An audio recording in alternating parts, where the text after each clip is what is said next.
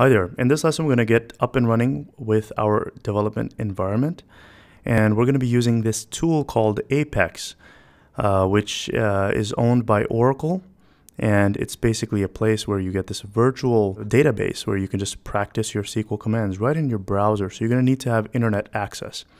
Okay, so as long as you have internet access and you want to practice SQL, you can log in to Apex, and I'll show you how to set that up right now. Okay, so you need to navigate over to this website, which is apex.oracle.com/en/learn/getting started. Okay, and let me just actually Google this for you so that you know exactly where to go if you don't have the link. If you just type in Oracle Apex, the first link right here, click on this, apex.oracle.com.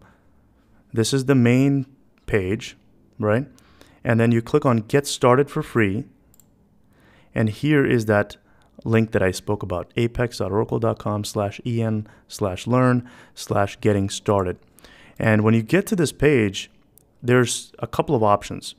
There's this Oracle free cloud account that you can set up.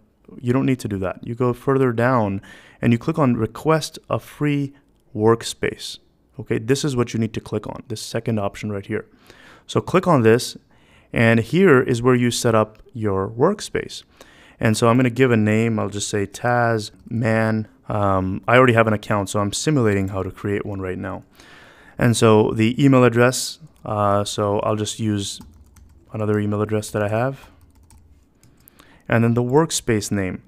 Notice it says this workspace name uniquely identifies your development environment and is used when signing in. So this needs to be a unique workspace, right? So you cannot have the same workspace name as I have, okay? It needs to be something totally different. So what I'm going to do is I'm just going to call it Taz_man_mine, and yours should be totally different, okay? So let's click on next. And then it gives some questions, sort of a survey. Are you new to Oracle Express? Let's say yes. Do you plan to use this workspace for university class training? Yes. And then click on next. And then here's where you give some kind of justification, learning for Oracle certification. Okay, click on next. And here's the guidelines. You want to make sure you read this agreement. Click on I accept the terms and just click next. And here is the confirmation page where you can now submit the request for your own virtual workspace, your own database online that you can access, okay? So I'm just going to click on Submit Request, and there you go, Workspace requested.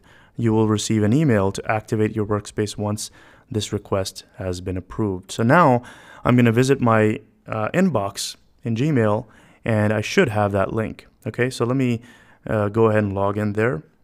And now I'm logged into my Gmail account. Notice we got an email from Oracle Application Express, and it says action required.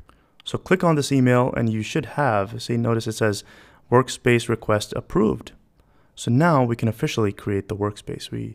And notice the environment. This is the, just keep a record of this so you have it in the email. So let's click on create workspace, and it's now creating the workspace. Workspace successfully created. Click on continue to sign in screen.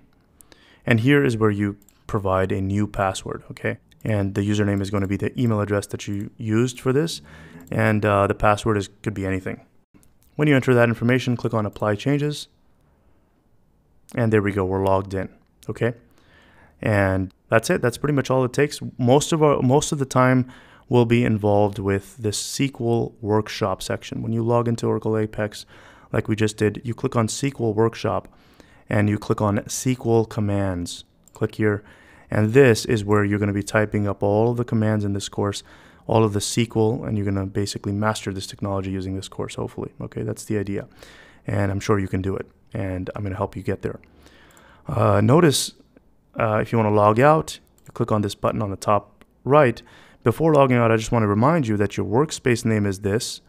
I chose this. You should have a different workspace name. And the email account is also shown here. Okay, so let me sign out, and let's go to return to sign in page. You can save this page in your favorites so that you don't have to figure out how to get here every time.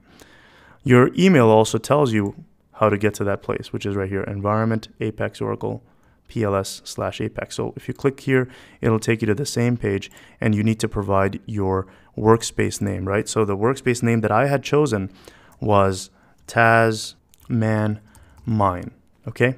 And the username is going to be the email address that I was working with, right? So that's going to be this horrific email address that I have here. And the password is going to be whatever I chose. So of course, I'm going to enter it here. And once you see the green lights here, you can click on sign in and you'll be able to access that same account, okay? And that's it. That's all that's required to set up your environment and work with all the lectures in this course. I need you to be typing all of the commands with me and running them. And feel free to change the commands around, experiment with them. Whatever I type on the screen, you also need to be typing on your screen to get the full practice that you need, because practice is everything in SQL as well as any coding language. You need to practice, otherwise you will not learn a thing no matter what you do if you don't get the practice. So literally copy everything that I type, run it in your own environment, change things around, maybe change the commands, and try to go beyond what I'm doing if you want. Experiment with changing the names and stuff. You're going to run into the commands. I want you to run into errors and experience this, because that's how you really learn. And so don't be afraid to experiment with this and enter the commands that we explain in this course. All right. So with that being said, I'm going to wrap it up. Thanks for watching. I'll see you in the next lecture.